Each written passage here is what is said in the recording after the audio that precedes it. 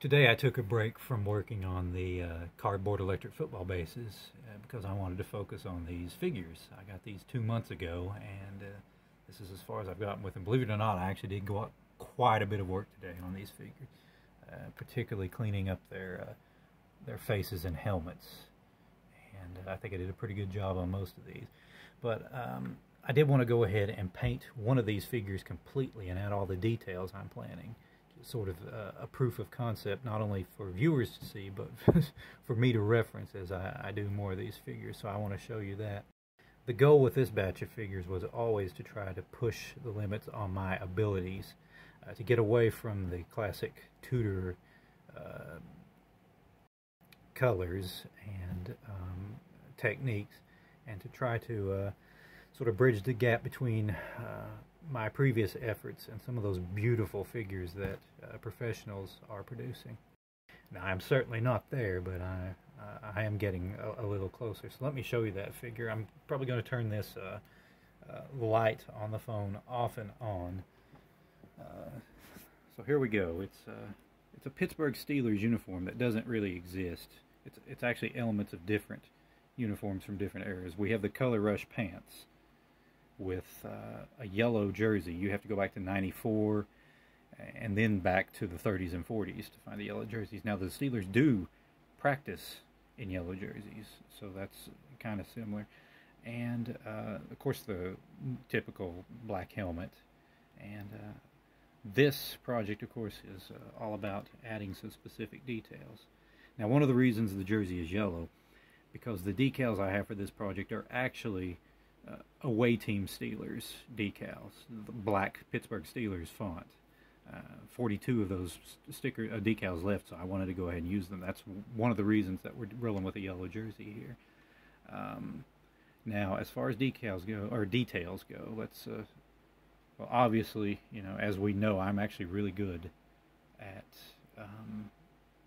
freehanding the Pittsburgh Steelers logo on these figures, because I've done so many of them now. Let's turn the light off so we can get a better look at that. Try to... It's a little difficult to focus without the light on. This might not appear very good on the camera. Well, I'll keep turning the light on and off. I accomplished that with just a toothpick for the yellow circle. It's not perfect. It can never be perfect. It's, you know, with an 1.5 inch tall figure. And I used Sharpie markers, ultra-fine Sharpie markers for the yellow, red, blue stars, and also for the black line that simulates the word Steelers that appears on the helmets. Let's turn the light back on. We can't get close enough to this figure for you to really see that, but that's pretty good. You can almost see the black line there. Now, we've also gone ahead and put a Steelers logo on the jersey itself there on the left pec. Same design. And the goal with this was to add some detail, but we got to keep it out of the way of the jersey number decal. And we've also got to keep it out of the way of the shoulder number decal. So that's why it's right there. And I'm going to apply the decals to this one sometime this week and go ahead and put a face mask on as well. And hopefully it won't get in the way of the number itself. Now, as far as other details, the shoulder stripes, easy to do with a Sharpie. They look much better from further away, obviously. When you get up close to these, you can kind of see, oh yeah, he did this with a magic marker, a Sharpie marker. And that's just the way it is. I would love to be more precise, but there's only so precise you can get with these. I would have loved to have actually put 3 stripes on there, but if I'd have tried to gotten any closer to the yellow, or to the stripe below it, I would have risked not having a nice yellow stripe in the middle. In fact, I could stand to put a little yellow paint in there between the stripes. Okay, I'm going to put this down because there's no brush sealer on it, and I don't want to risk getting any more paint. You know, I've already had to repaint the base once just to touch it up. Now, as far as the leg stripe, like I said, this is the Color Rush outfit, so that was just a toothpick, nice big glop of paint, and I just followed the mold seam of the figure. You can do that for most of the Fab Fives, and it looks really good, especially the lineman figure. You get that nice sort of S shape.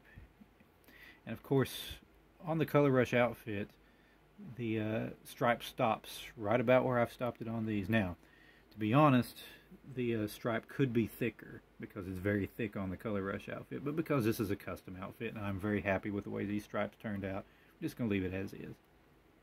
Now we'll go down to the shoes. The only detail I added to the shoes was the swoosh. Surprisingly easy to do with a Sharpie marker. That's all I'm prepared to do as far as detail on any of the shoes. Now, some of my figures will have yellow shoes, some will have white shoes, and some will have black shoes. There won't be a swoosh on the figures with black shoes. Now, we'll get to the arms later. Now, I feel like I did a serviceable job on the helmet stripe. It's crooked. It looks like somebody applied a decal crooked, but that's the point. From afar, it does look like a decal, but it's actually painted with a toothpick, and I cleaned it up with black paint on a toothpick before I applied the helmet logo. So that looks pretty good. Now, look between the helmet and the jersey. See the white? I actually took a toothpick with some white paint and got in there to sort of emulate either the white plate at the bottom of the back of a Steelers helmet, or perhaps a neck collar that you see in a lot of uniforms. So that could be either one of those things. You take your pick.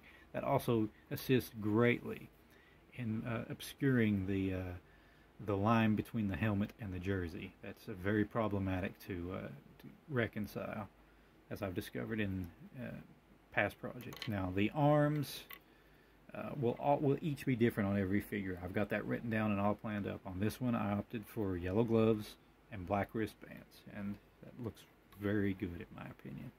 That really pops out on the figure. The only other detail I can think of that you may be curious about is that white square or rectangle between the face and the helmet stripe.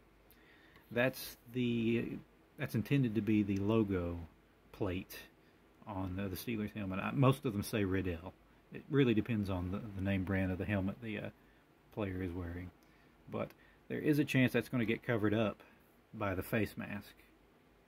If that happens, I'm just going to paint a white spot on the face mask itself to emulate that as well. Technically, the face mask is supposed to cover that up, but we're dealing with a different scale here with the face mask. The face masks on these figures will be much thicker than an actual face mask, so that's something we just got to keep in mind. Now, the only other details on this figure, I didn't plan this. I just wanted to try it, and well, it turns out it looks pretty good, and that's the towel sticking out of the pants back there. I was worried that would look like some kind of mistake, but it actually looks okay. The secret here, folks, is to not just draw a square or rectangle sticking down at a straight angle. The secret is to put it at an oblique angle and put some waves in it, and that's easy to do with a toothpick and some white paint. And if you don't like it, then you can take, in this case, some black paint and on a toothpick and do what you want to with it. You do that as much as you need to. So there you go. That's proof of concept here of what I have in mind for all these figures. Now, the arm details will be different on every figure, just about. Some will only have wristbands, some will only have elbow pads, some will only have gloves. Some will have gloves that are yellow on one side and black on the other. Some will have no gloves at all. Some will have those sleeves that don't really attach to the jersey. I call them opera gloves, for lack of anything better to call them. It just really depends, and it's going to depend on the type of figure, whether that's possible or not. So, you know, my plans will change, and I can tell it right there. I need to put some more paint on the corner there on the base plate before I put some brush sealer on this. I think that's one of the reasons people don't paint their base plates until the very last, because they know their thumbs and forefingers are going to take a lot of the paint off. But my goal was to increase the detail on the figure, and even I have to admit I've achieved that. And now I would love to do these one at a time like this and just, you know, churn one out every night, but that's not practical, and I'll tell you why. You waste paint.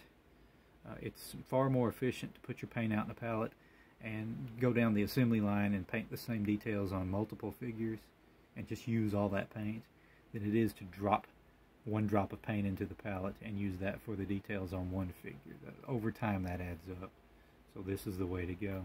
But that's what these are going to look like. It's going to look real nice once you put the black jersey decals on it. And I'm just looking at it here, trying to see if, and when I look at this on the video, on playback, maybe I'll see some stuff that I'm not happy with. So I planned it. In fact, it looks like I need to put a little more paint, black paint there above the left shoe. That probably happened while I was adding details. Otherwise, I'm pretty happy with this. Looks like I could extend the jersey down just a little on the right arm there to meet up with that stripe. And that's easy. I can do that with a toothpick. In fact, I think I'll do that here in just a few minutes. But that's what it's going to look like, folks. I hope this was instructive. I'm not much of an artist, but I think this looks pretty darn good. And I'm looking forward to getting this batch finished, but it's going to take time. It's going to take a long time because I'm taking more time with all these details.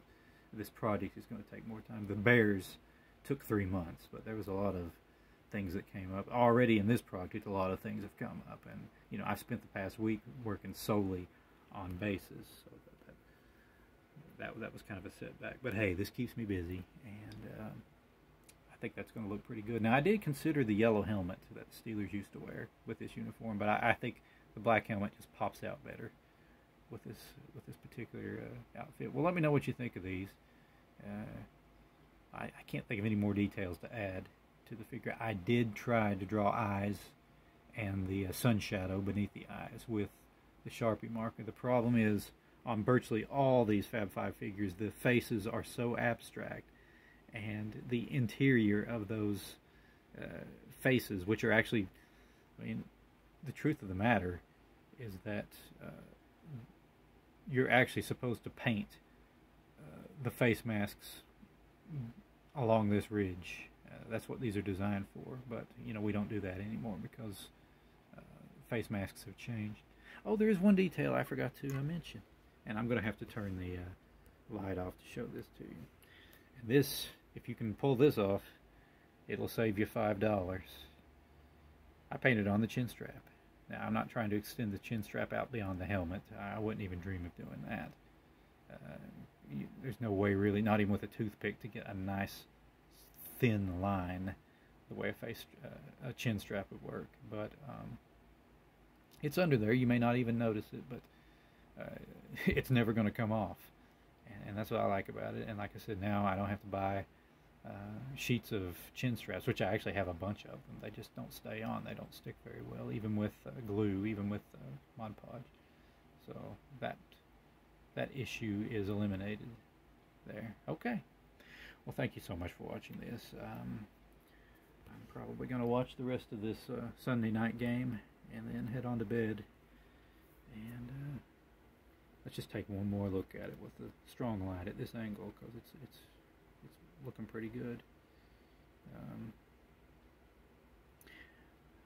Something to aspire to right there, folks, as far as just trying to push the envelope of details on these figures. This doesn't even approach the quality that you're going to see for those cats in the Miniature Football Coaches Association who make those beautiful figures and sell them for $400 and $500 a pop. But it's not bad. It's not bad at all. Okay. Hope everyone has a great night. Talk to you soon.